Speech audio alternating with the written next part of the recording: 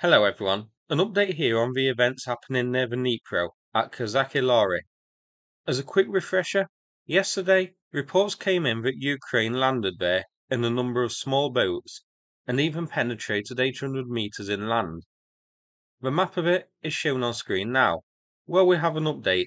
First, this photo here showing new damage to the House of Culture, which was reportedly being used as a Russian base. Here is the geolocation of the building, so it's in the northern part of the town, the area near where all the action is reported as taking place. And here, a video of the first Russian vehicle loss confirmed from this raid, a BTR-82A, which was hit by mortar fire and set on fire.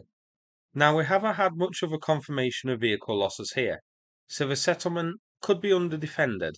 This BTR was destroyed here, so on the road leading to the town. It is possible this was part of Russian reinforcements headed from Aleshki after the Ukrainian landings. And in this video clip, a Ukrainian barrage from RM-70 Vampire on the northwestern outskirts of Kozachi Laheri. These RM-70s were impacting roughly the area shown here by the marker. So we are piecing together this Ukrainian raid did have artillery support.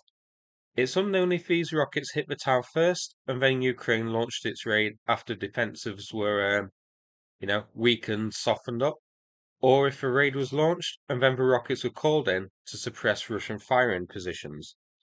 Now, there is a video circling claiming to show captured Ukrainian soldiers. That's been established as being an old video. Interestingly, there's a bit of a mystery about the Russian units here. First, this photo here, shared by Ukraine, shows captured Russian equipment and helmets. It was posted along with the photos from captured soldiers.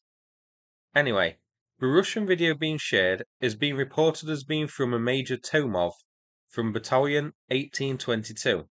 Now, as mentioned, that video is now claimed to be old footage, this claim coming from a Russian source.